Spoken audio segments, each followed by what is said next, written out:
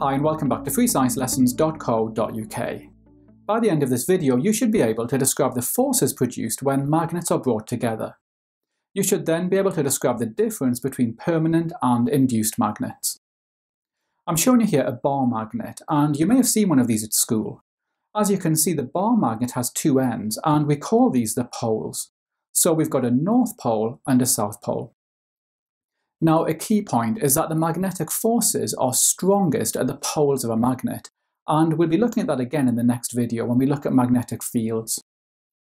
Okay, now when we bring two magnets close together, then they exert a force on each other, and I'm showing you that here. Two like poles repel each other, and we're seeing that in this picture. So as you can see on the left-hand side, we've got two north poles close together, and on the right-hand side, we've got two south poles close together. In both these cases, there's a force of repulsion, and that repulsion is forcing the magnets apart. Two unlike poles attract each other, and we can see that here. On the left-hand side, we've got a north pole and a south pole attracting each other, and on the right-hand side, we also have a north pole and a south pole attracting each other. The attraction and repulsion between two magnetic poles are both examples of non-contact forces, and that's because the magnets don't have to touch to experience the force. Okay, we're going to look now at permanent magnets and induced magnets. A permanent magnet produces its own magnetic field, and a good example is the bar magnet that we saw earlier.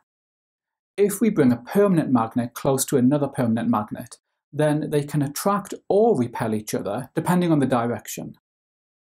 Now, an induced magnet is an object that becomes a magnet when it's placed in a magnetic field. So I'm showing you here two objects, and neither of these are magnetic. We've now placed a permanent magnet between them. As you can see, there's a magnetic field around the permanent magnet. The magnetic field has caused the two objects to become magnets. So these are now induced magnets. Now, the key factor is that induced magnetism always causes a force of attraction. And if we take away the permanent magnet, then the induced magnets lose most or all of their magnetism quickly.